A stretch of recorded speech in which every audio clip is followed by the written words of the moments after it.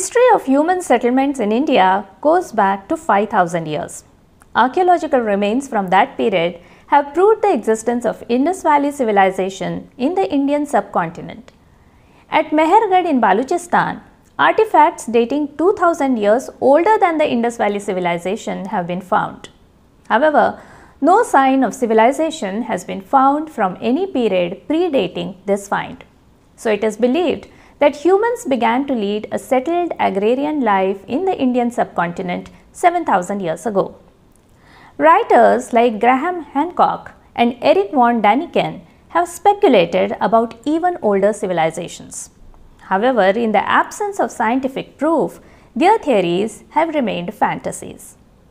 But what if instead of accepting these theories as scientific facts, they are used as basis for imagination? Today, in the 85th episode of Granthyatra, we are going to explore an interesting novel based on the concept of an ultra-ancient civilization. The title of this novel is Vaman Parat aala. Vaman did not return, and the writer of this book is the well-known scientist Jayant Narlikar. Jayant Vishnu Narlikar was born in 1938 at Kolhapur. His father, Wrangler Vishnu Vasudev Narlikar, was a famous mathematician and the head of the mathematics department of Banaras Hindu University. His mother, Sumati Narlikar, was an expert in Sanskrit. Jayant Narlikar completed his schooling in Varanasi. He topped his class of BSc and received his master's degree and PhD from the Cambridge University. Subsequently, he was engaged in research on gravitational force along with the well-known scientist Fred Hoyle. After returning to India in 1972, Narlikar headed the astrophysics department of the Tata Institute of Fundamental Research, and later he became the director of IUCAA in Pune. Dr. Narlikar is well known as a scientist, but he also made a valuable contribution to Marathi literature. He was instrumental in generating interest in science fiction in Marathi. He wrote numerous stories and articles to explain astronomy for the common man. Books of his science fiction and popular scientific writings such as Jinn in the Space, Prophet, Virus, Sanctuary, Gift of Angels, Magic of the Time Machine, and This is Life were published. His novel, Vaman Did Not Return, was published in 1986. At the beginning of the novel, readers are introduced to Arul, a scientist. He is engaged in experiments related to gravitational force at a place close to the town of Gauribidnur in Karnataka. He has commissioned digging of a deep pit to place his scientific equipment there as part of his research. One day, the diggers unexpectedly come across a metal case at the depth of 100 feet. This leads to a great deal of excitement as no archaeological remains corresponding to any known civilization have ever been found at this depth. In addition, the metal container is found to be covered with writing in some unknown script and strange figures. When Arul visits the excavation site to see the box for himself, Project Manager Raghavan updates him with more baffling information. Look at this conversation. This whole thing looks pretty strange, Arul. Strange? In what way? Arul asked with surprise. This container doesn't seem to have a lid. In addition, it is covered in strange letters and figures. An archaeologist is summoned to interpret those figures. The news of the container gets published in newspapers. Authorities in New Delhi are informed, and at the behest of the Prime Minister himself, a committee is appointed to solve the mystery of the strange container. Arul, computer expert Lakshmanan, archaeologist Naveen, intelligence officer Samant, and a few high-level officials are appointed as members of the committee. Narlikar effectively portrays these characters. Arul, who is immersed in his research, has a mature personality, whereas highly intellectual Lakshmanan is a little impatient in nature. Lakshmanan's wife Urmila. Naveen, who is clean for all appearances, but who actually uses his position as a well-known archaeologist to help smugglers. A dedicated and capable officer Samant make the narrative come alive. When reading this novel, readers realize how we take our life made comfortable by recent scientific innovations for granted. When this novel was written, mobile phones, laptops, robots with superhuman capabilities working in specific niche sectors such as surgery were not commonly available. There were not too many commercial airlines or a network of flight routes and airports. Flight tickets were not booked on online portals but by calling the airline offices. Today's readers may also find the cliched portrayal of the lone female character in this novel somewhat strange. However, all this provides us with a glimpse of life in the decades of 1970s and 80s. Narlikar uses the technique of a thriller to take his narrative forward. Every chapter in this story is crisp and ends at a revelation or a turning point in the story. The action takes place simultaneously across the globe. While one incident takes place at Gauribidnur in Karnataka, the next chapter begins in New Delhi. As soon as it ends, the action shifts to California in the US. This helps to keep the reader's interest alive. Let us look at one sample paragraph. British Airways jumbo jet that took off from London landed at the Sahar airport at 20 minutes past 3 in the morning. When Carl Schulz finally emerged from the terminal building after proceeding through slow-moving queues of immigration and customs, it was 15 minutes to 5. The Indian who was speaking was 5 feet 5 inches, but he was dwarfed by Carl's robust physique. Through lines such as these, Narlikar succeeds in creating an effective background atmosphere. Arul manages to interpret the figures on the container and opens the chest. Lakshmanan prepares a report based on the information found in the container. But then, Arul and Lakshmanan are faced with another difficulty.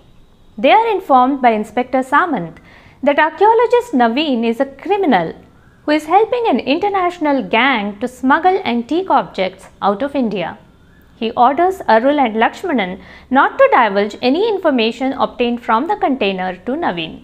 However, by then, Naveen has had enough time to study the container and he places his conclusions before the committee. He informs them that the container was buried by an advanced civilization that flourished on Earth 20,000 years ago. But the more astonishing information obtained from the container relates to detailed instructions for creating an advanced computer and developing a von Neumann machine with its aid.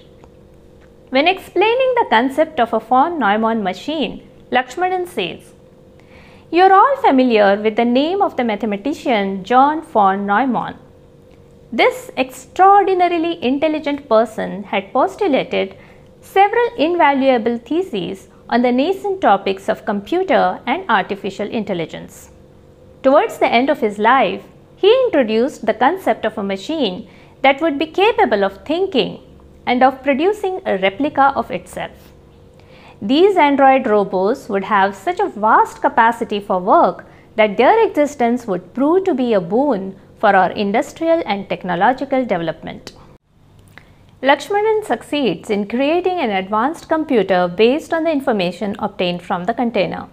He names this computer as Brihaspati. He also creates an android robo with the help of this computer and names him Vaman.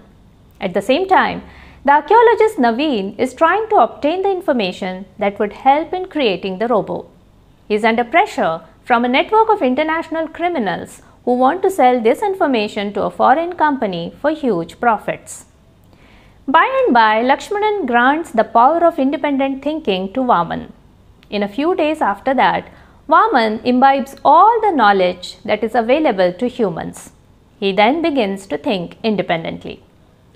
On reaching this stage of evolution, Vaman describes himself in the following words. "Previously, when I was a lifeless entity, I was using the information stored in my brain as per your instructions. Now, I am self-aware of the existence of that information. Initially, I was startled by that revelation, but now I am getting used to it. I realize that although this information is vast, it is incomplete. I run to Brihaspati to make it complete. And this is where the novel takes a thrilling turn. To tell us more about the characteristics of this novel and its place in Marathi literature, we have with us today the well-known nuclear scientist and famous science fiction writer Dr. Bal Phondke. Vaman, Parat and aala, Vaman did not return, is the first science novel written by Jayant Narlikar. Although it is the first, I think it was path-breaking. Path-breaking in the sense that it laid the foundation of modern Marathi science fiction. Science fiction till that time was written sporadically, but most of those stories revolved around adventure or some kind of a fascination with space or speculative science of that kind. For example, a number of stories have been written around what happens in space or invasion from other stars or other planets on Earth, robots, or more used was the concept of time travel. Time travel is shown to be possible theoretically by the theory of relativity, but it has not converted itself into reality, nor will it become reality for quite some time. A number of attempts have been made. Secondly, if time travel is possible, then the question occurs is whether one goes only into the future, or one can come from the future into past, or go into the past, and then effects of that kind. What Vaman did not return did was to establish modern established science into fiction. Did not rely only on speculative fiction, but what was proved and what was possible. The only question was how far does one progress it forward? How much does one extrapolate it to bring it into some kind of reality? Second most important aspect of this particular novel is characterization. It does not depend only on science related issues or only on technical related issues. It depends more on the impact of this science concept on human life, especially human emotional life. And that's why characterization is most important. So characterization of dramatis personae, especially their emotional upheavals, is most important.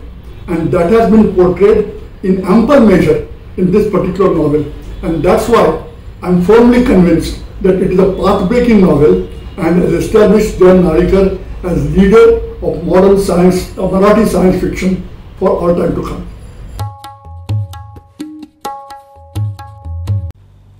Do Naveen and his accomplices succeed in accessing the secret scientific information stored in the container?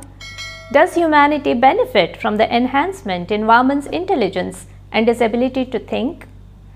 Does the fear expressed by Lakshmanan's senior colleague, Professor Kirtikar, come true? Who kidnaps Lakshmanan's wife Urmila?